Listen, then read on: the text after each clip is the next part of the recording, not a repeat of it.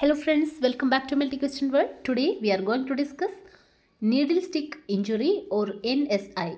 If you are watching this video without subscribing channel, please do subscribe the channel and turn on notifications for all, then only you will get the notifications on time. Needle stick injury or NSI is the accidental puncture of the skin by a needle or sharps contaminated with blood or contaminated body fluids. Injury occurs when the skin is accidentally punctured with a used needle. According to World Health Organization, more than 2 million occupational exposures to sharp injuries occur among 35 million healthcare workers annually. The high-risk persons of NSI include laboratory technicians, nursing staffs, labor room staffs, physicians, hospital cleaning staffs, clinical waste handlers, etc. The common causes of needle stick injury include needle recapping, careless use of needles, improper disposal of needles, overfilling of disposal containers. Needle stick injury increases the risk of over 20 types of infectious diseases among healthcare workers including HIV, HBsAg and HCV.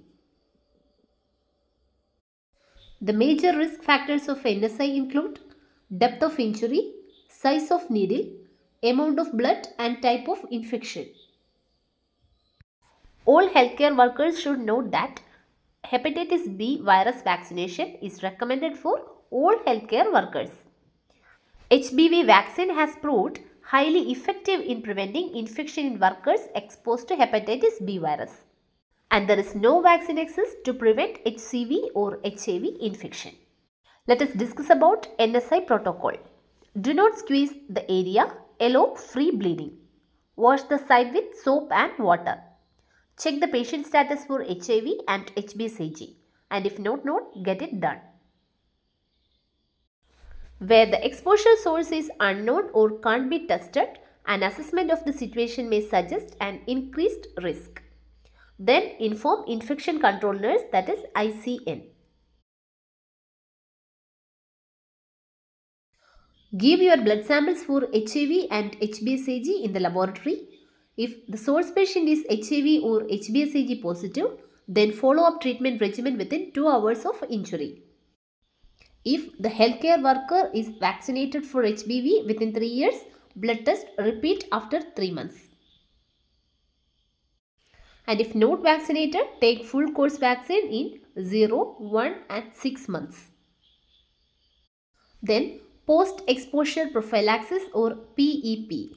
If the source patient is HIV positive, PEP should be started as early as possible after an exposure. It has been seen that PEP started after 72 hours of exposure is of no use and hence it is not recommended. Then the precautions of NSI. Never recap a used needle. Remember that latex gloves do not protect you against needle stick injuries. Place used needles in appropriate containers. Follow all safety procedures in the workplace. Health workers should receive hepatitis B vaccinations. Keep it in mind that there is no vaccination is available for HIV and HCV. It's all about needle stick injury. Today we are winding up. You can watch the previous videos from playlist. And if you're watching without subscribing, please do subscribe the channel. Turn on notifications for all. Then only you will get the notifications on time. Thank you.